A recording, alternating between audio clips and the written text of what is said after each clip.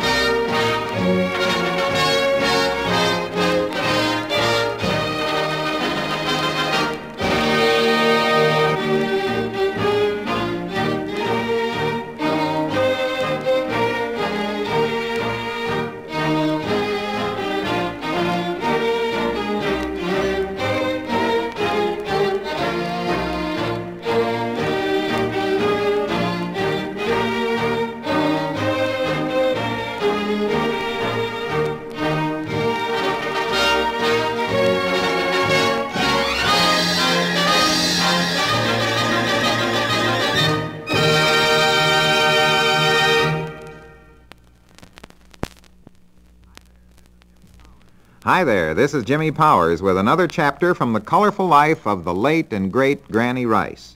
Today we go to the racetrack with Granny. He takes us down the years with the great and near-great horses he knew, plus an interview with the jockey Rice rated at the top of the heap for many years, Earl, the handy guy, Sandy. So with a bow to the spirit of Granny Rice, I pick up his narrative in first person.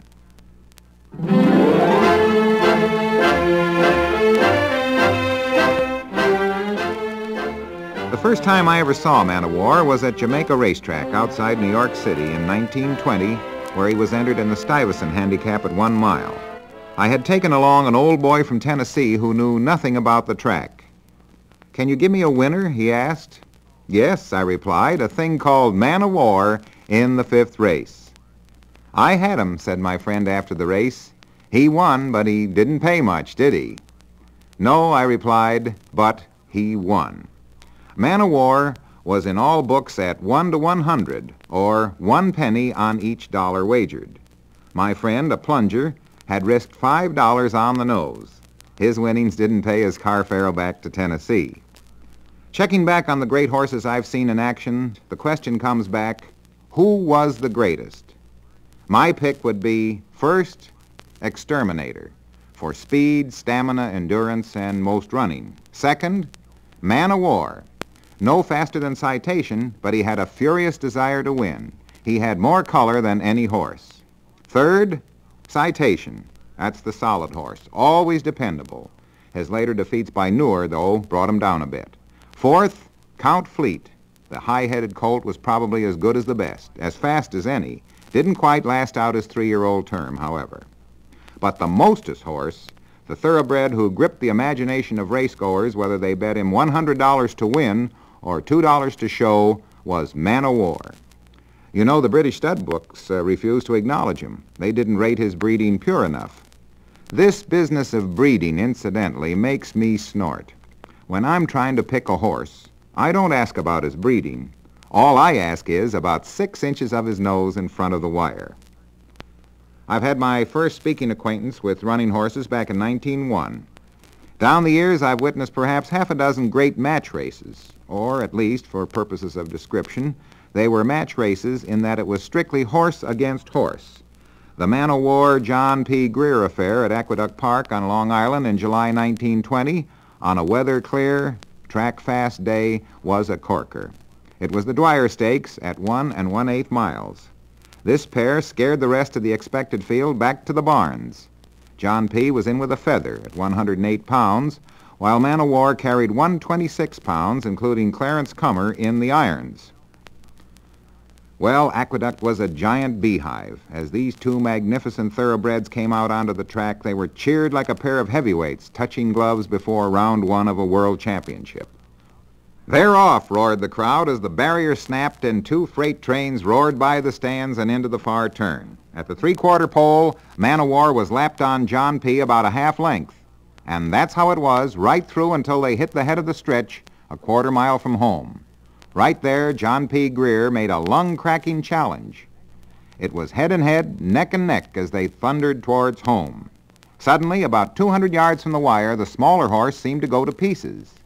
Man o' War, with that gigantic stride, it measured 27 feet between leaps, kept right on rolling to win by 2 or 3 lengths for a world record of 1:49 1/5. That's 1 minute, 49 1/5 seconds.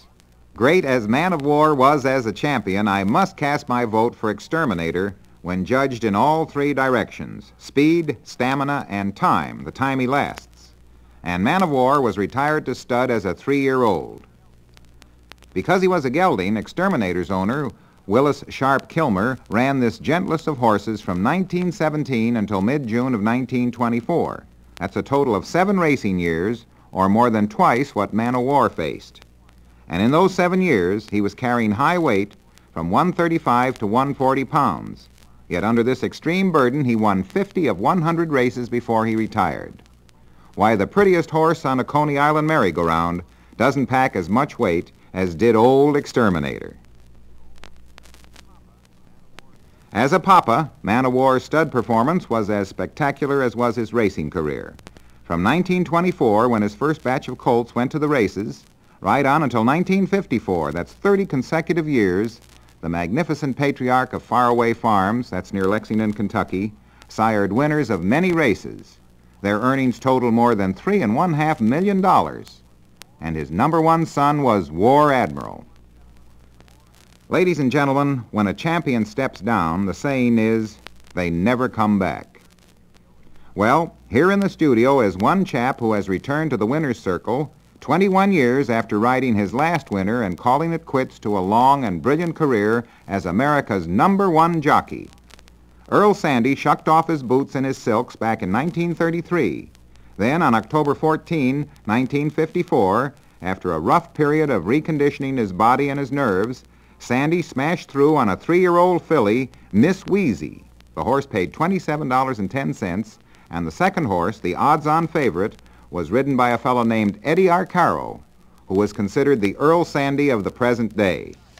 And now, standing beside me, is Earl Sandy himself, who was a good friend of Granny Rice's. I certainly was, Jimmy. I had the extreme good fortune to be a close friend of Granny's from 1920, right up to Granny's farewell in July 1954. I remember just a couple of days before he passed on, we were both coming out of the Mutual pit with a $5 ticket on different horses, and I don't think either one of us had the winner.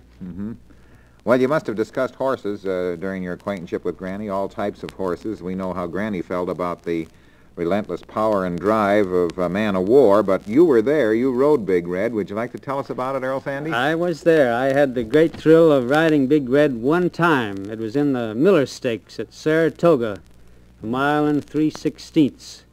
And I remember before the race, just before I mounted, I said, "Mr. Riddle, you want me to let Big Red run and break the track record?"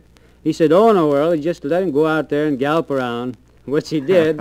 How did it feel to be aboard him? Was it like I think you once said it was like being aboard a runaway locomotive. Well, he was a big, powerful horse and loved to run. He was, matter of fact, he was quite a handful to ride. He was very anxious before a race. They had to lead him to the post and turn him over to an assistant starter. And, of course, we didn't have any stall gates in those days. And any time he straightened up the right way of the track, he was on his way, assistant starter and rider and all. But after the race was over, he'd come back and just like an old saddle horse. Earl, in addition to Man o' War, of course, there was Seabiscuit and Stagehand. What did you think of those two horses? Well, they were wonderful horses, and I remember the greatest thrill I ever had as a trainer. I trained Stagehand when he won the Santa Anita Handicap and beat Seabiscuit a nose. As a matter of fact, I didn't know whether he'd beaten him or not till they hung up the number. It was a photo finish, and he just barely did beat him. I guess I would have settled for a dead heat. It certainly was a thrilling race, a $100,000 race, the Santa Anita Handicap. Now, I think a lot of people listening would like to know, because they're worried about weight problems, and a jockey makes his living with his weight. How about reducing? Doesn't that take a lot out of you? Yeah, that's right. My line on that is, Jimmy, that in order for me to make the weight of a rider, I had to be dehydrated, overworked and underfed in order to make the weight, and that's a kind of a bad combination, don't you think? You It's have pretty tiresome anyway. hunger gnawing at your stomach 24 hours a day for a year on end. That's right. You work up a terrific appetite and can't satisfy it. What were you under, would you say, your normal weight? Had you not been a jockey, would you have been about 5 pounds heavier, 10 or 20? Oh, the last time, you remember when I staged that little comeback and rode a few races, 1953 that was. I weighed 138 stripped a few months before, and I got down to 111 stripped, so you can see how much weight I took off. Earl Sandy, you've had a lot of spectacular spills. What was the closest call you think you had? Well, I had, speaking of Saratoga, the worst fall I ever had was at Saratoga in 1924. I got busted up pretty well. I fell first, and 3 horses fell over the top of us, and I had what you call a comminuted fracture of the femur and a few cracked ribs and a broken collarbone. Outside of that, outside that you weren't hurt. Outside of that, I was in pretty good shape. Well, Earl, thanks a lot for the chat. And folks, you know now how it was like to ride Man o' War, the world's most famous horse. Of course, Man o' War died in 1948 at the extreme age of 31. We may never see the equal of this horse, who so completely captured the imagination of those, particularly Granny Rice, who rode full steam ahead through the turbulent 20. And this is Jimmy Powers, transcribed, saying so long.